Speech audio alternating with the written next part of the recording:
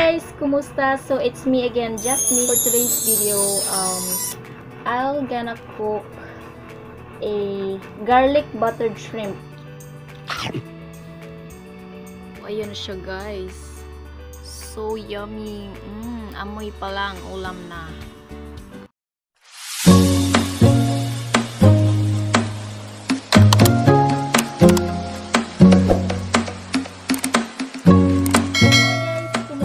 So it's me again, Jasmine. So for today's video, I'm going to cook buttered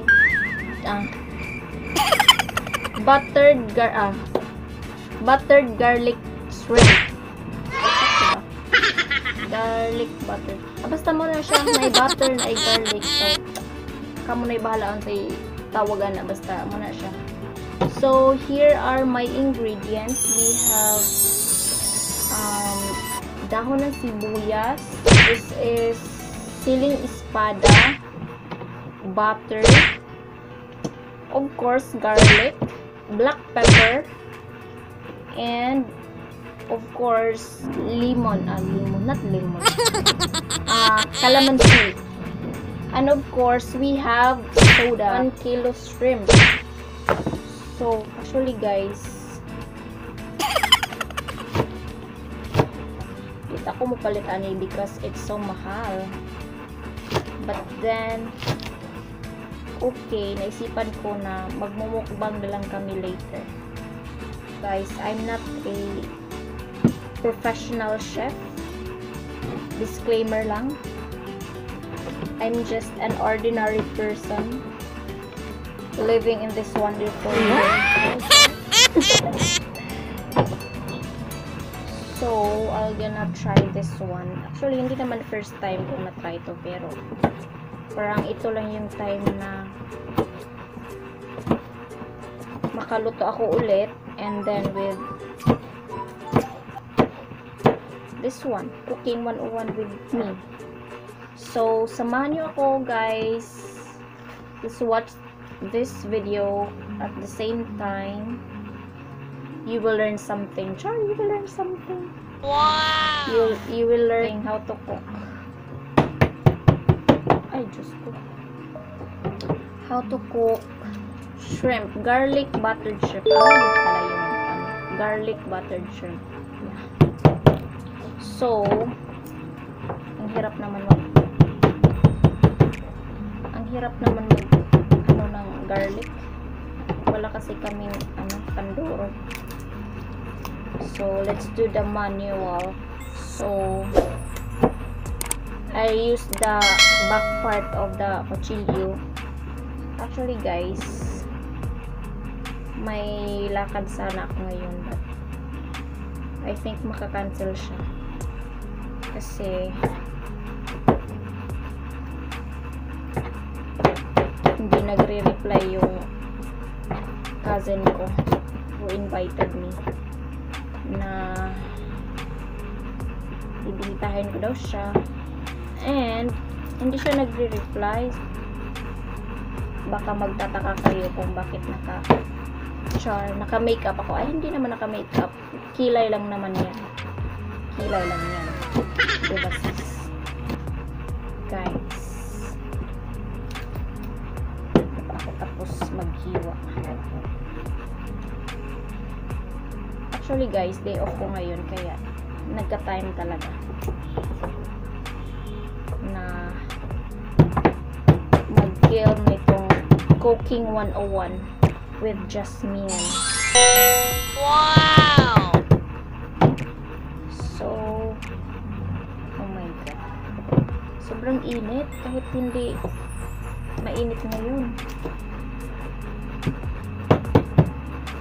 Can you see it? I'm sweating.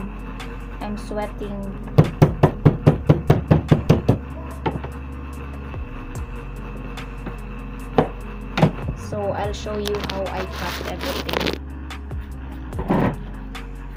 Okay guys, naghiwa lang ako ng garlic, but then as you can see, pawis na pawis ako sis. Oh my god, why so mainit?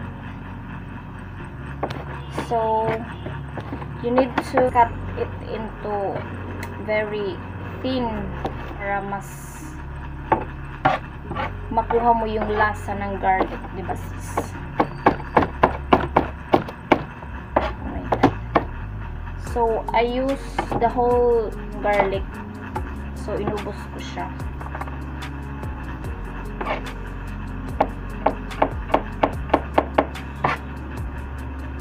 Okay, wait. I have to wipe my tears.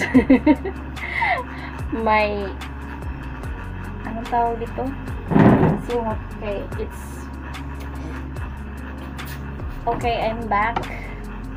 So, I think I'm done with the hiwa-hiwa.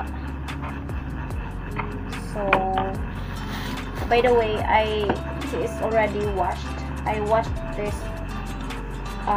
tatlong beses. So, tanggalin lang natin yung parang lagyan natin siya dito. So, you can use gunting. Yung iba guys, tinatanggal nila yung something sa di ko alam kung saan yun.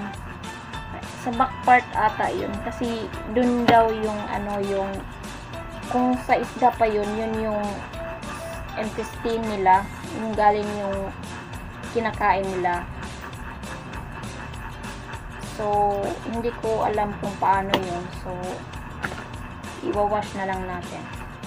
Huwag na nating stress ang ating sarili. Diba sis? So, I think it takes time na ganyan. So, mas okay naman yung mas less yung hassle. So, let's do this na lang. Anyway, yung iba, walang kung paano nila niluluto yun. Yung sa mga restaurant. Pero, ito, this is my version. So, comment na lang kayo kung it's not suitable for your taste. Suitable for your taste. Good thing, hindi ako allergic ng shrimp. Allergy lang ako sa mga taong ayaw sa akin. Napapahugot tayo nito Pasayan ka ba sis? Anyway, it's fun to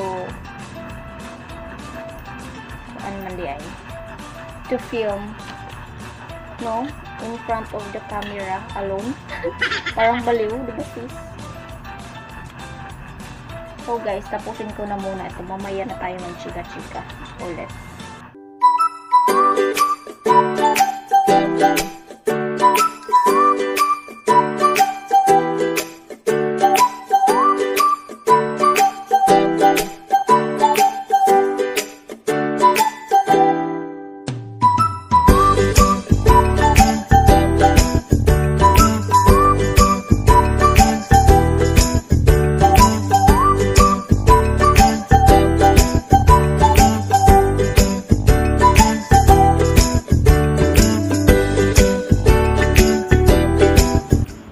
Now I'm heating the pan and added butter into it.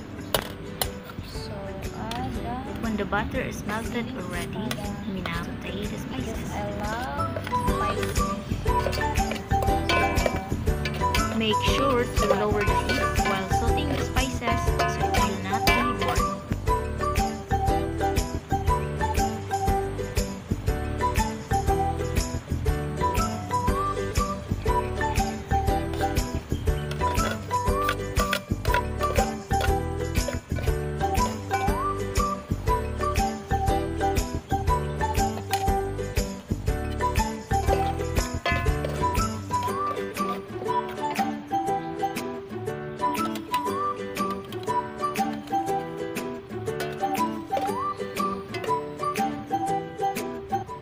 By the way guys, I'm cooking outdoor.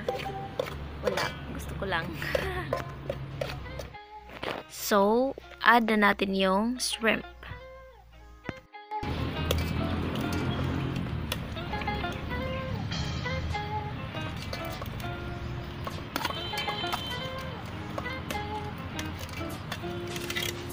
So, make sure wala siyang excess water.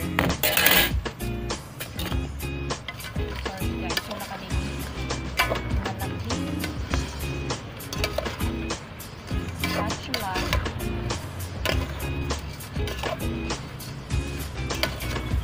Mix.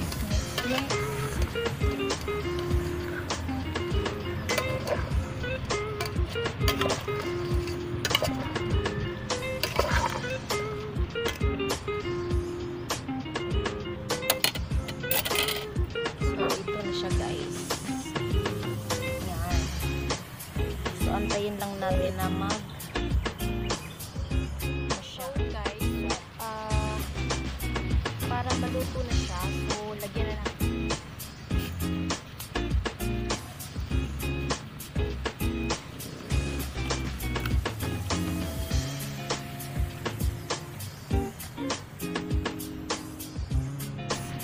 Takpan muna natin para mas maluto siya. So after a few minutes,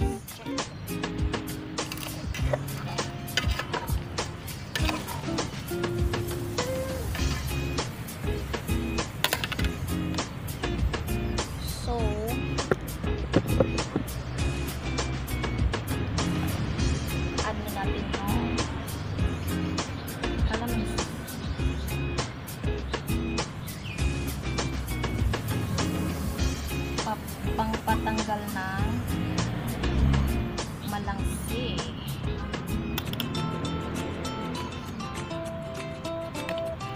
Pangpatanggal ng malangsi, malangsa.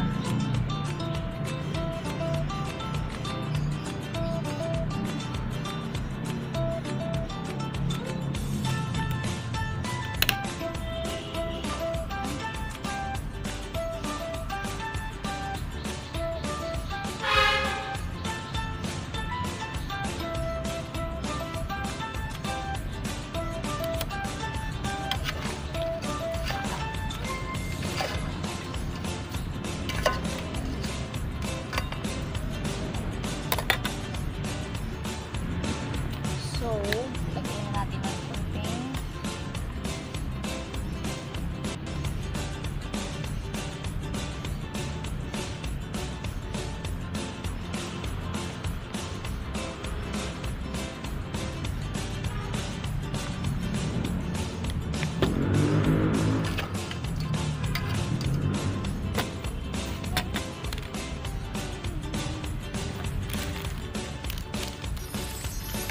So here I added the soy sauce and the seasoning.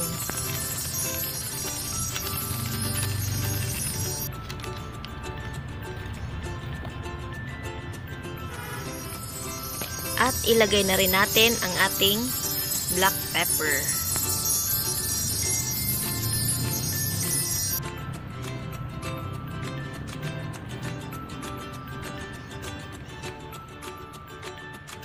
And also the oyster sauce. Using our spatula, combine all our ingredients.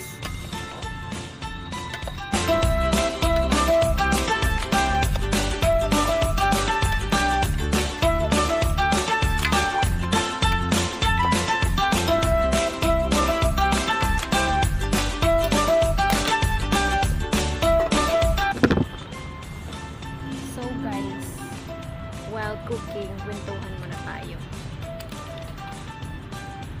So guys, if you want to see more videos like this, cooking with me, please comment below.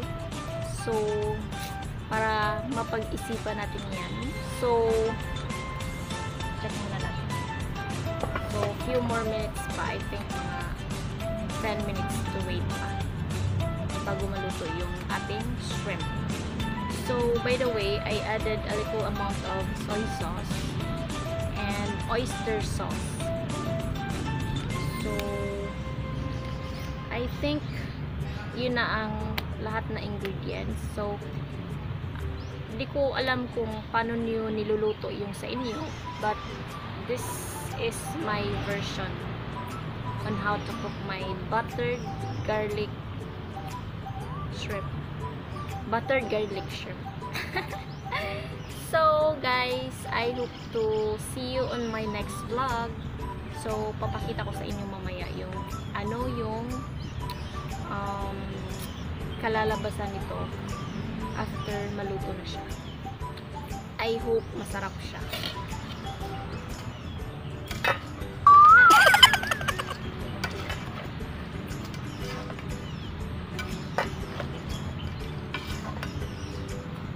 So red na siya, guys. This is it. So medyo red na siya. So wait na lang natin unti para mas mag-absorb yung mga ingredients at mas lalong sumarap yung shrimp natin. Okay? So comment below if what do you want to see next on my next video. So guys, hindi ko pa pala nalagyan ng salt. So lagyan na muna natin. Anyway, hindi naman siya kailangang magkasunod-sunod yung ilalagay natin. Importante is mailagay mo lahat. So, konti lang yung nilagay ko para hindi maalat. So, masama sa atin yun. So, instead of water, soda yung nilagay ko para mas malasa compared to water. So, let's wait for another minute. Tapos na tayo. So, wait, I'll show you. Chain! Wow! So masarap. Ayan na siya, guys. So yummy. Amoy pa lang, ulam na. So we're done with the cooking 101 with Jasmine. So guys, thank you for joining me today. So I hope you enjoyed, and I'll see you on my next vlog. By the way, guys, comment below if what do you want me to cook next, or what do you want me to cook, or what do you want me to see next on my video. So that's all. Sana may natutunan kayo sa akin today. Thank you for watching. I hope you enjoyed this video, and see you. Bye. Guys, let's eat.